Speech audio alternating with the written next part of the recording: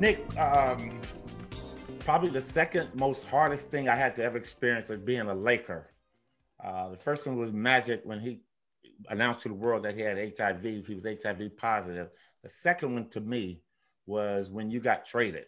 And that's something that still hurts hard, real bad for me.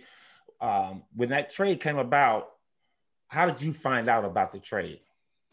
Well, I knew I was going to get traded when Jerry West hugged me and told me he'll never trade me. Never trade you. I said, I'm out of here. But who told you? I mean, did they call you in the office or they call you on the phone? Riley told me, I was at practice. He said, they're trying to work out the deal with you, Norm. Don't come to practice, blah, blah, blah. You knew it was going to happen at that particular time. So Riley just forewarned me to say, don't worry about coming to practice. I knew I was out of there. I just wish they had traded me to a good team so I can come into the Forum with Houston.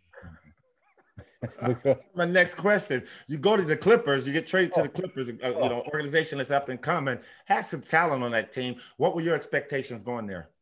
Well, look, you had Bill Walton, we had some pretty good talent. My expectation everywhere I go is to win, and hopefully the organization that would help put a winning team together. But once you get there, there is a difference between winning organizations and losing organizations. And one of the biggest things is there's no consistency. Every year, 9 different players, every year, different coach. Anytime a great young player reaches the point to where he should get paid, traded him, the player was traded away. So the organization kind of set the plate for how this team was going to be. So every year you go in, you think you're going to have a good team. It just didn't happen. Just never happened. You're listening to Norm Nixon on the Showtime podcast with Coop. Nick, couple of more questions, man. I know you're busy. Got to go. Ari, you had a question? Yeah. Were you upset with Jerry West when he traded you? Was I upset? Yeah, of course I was upset, but I think you reach a point where you say it's time to go, and I think for all the things that had started happening to me,